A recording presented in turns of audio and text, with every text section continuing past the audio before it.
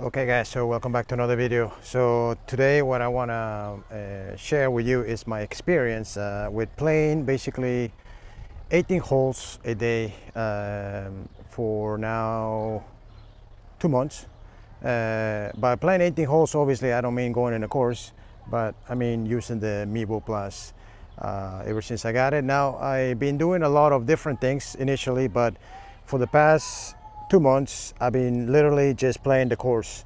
I come down here with my backyard net, set up the Mevo on the laptop, and I've been strictly just playing at least 18 holes. Now sometimes I can play a little more, so I can get 36 holes in a day.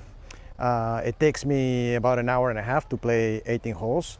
So I just want to go over a few things, how I'm doing it, and I think the main thing is that this, thanks to the Mevo Plus, I would say I've been able to lower my handicap now to 8.1 now. So the reason why I say that is because obviously I've been practicing a lot, but I think the Mevo Plus has given me the chance to see like a real course situation where for example, I can't miss it to the right, I have to play left. So I kind of have I have learned a lot from it, and this has helped me when I go into the course have the same feeling where, you know, there's a situation, oh, I can't miss left or right. So it's the same situation that I see on the simulator. So the way I've been doing it, I've been playing my tee shot on my second shot or third shot, depending on the par 4 or par 3, obviously just one shot. And then I've been just focusing on that and trying to understand, you know, if I'm missing it to the right, the left, if I'm slicing, how far am I hitting it exactly with my irons, and also paying attention to the slope. Like this right here is 346 yards, but it's basically flat. So I'm gonna hit my driver and trying to understand, you know, my misses and how far am I hitting it. So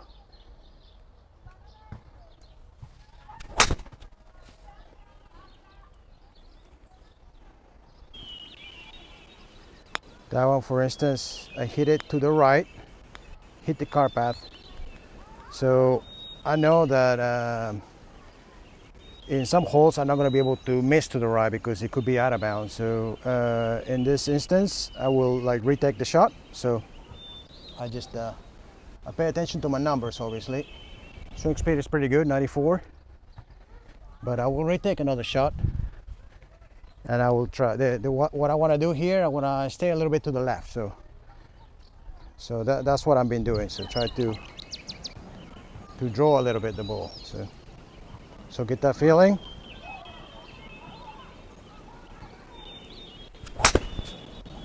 Of rotating a little more, and then try to understand.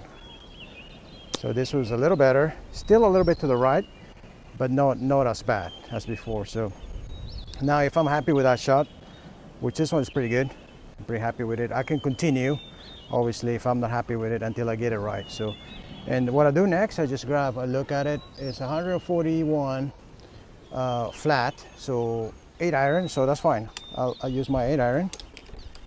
And again, I'm looking to see where am I missing, how am I hitting this 8 iron, how far am I hitting it. So again, I take my position and just hit it.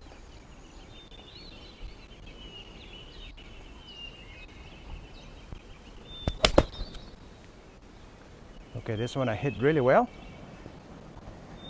and it went slightly to the right, but I'm pretty happy with that shot. So I just pay attention to my swing speed and my actual distance. I know that it was flat, so it's going to be exactly 79, almost 80 miles an hour, 41 carry. So I try to understand that, and also pay attention to the slope, because sometimes here, if it's downhill or uphill, you know, it's going to change the number.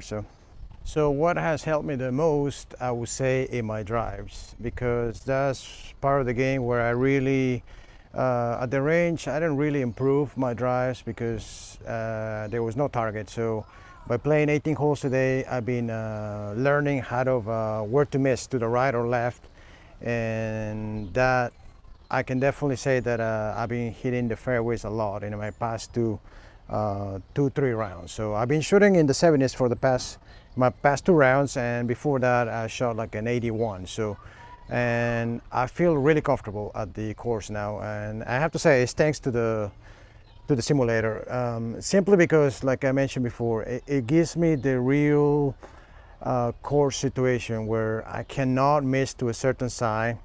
And when I go play, it's the same thing. I mean, you know, I'm faced with a situation where, well, there's a bunker, so I want to stay more on the left, and it's the same thing in the simulator. So maybe, you know, you can argue and say that, you know, you can do that with the range, but I have, before I had the simulator, I play a lot of the range, and I never improved this much. You know, I feel really, really comfortable, even though I play with the mat from home. I think it's just a matter of, it's more mentally, I think, because having that mentality where you cannot absolutely miss to one side, and then going in the course and being the same at the course, I think is a huge advantage, I think, for me, because I feel like, okay, I've been there, I know how it is, I can't miss to the right, absolutely, because this is how I do it at home. So, and then, you know, I know how to address myself, how to do it, where I hit it to the other side, and you know, that saves me a lot of strokes. Obviously, in addition to playing 18 holes a day at least, I have also been doing my swing speed drills, and I think that has helped me a lot, especially with my drivers, get that extra distance, and that has helped on my second shot. You know, on long par fours, you know, I still hit a 6-iron, at the most a 5-iron, rather than hit a hybrid or a 3-wood, which I think that kind of punished my game. So what am I saying overall? I think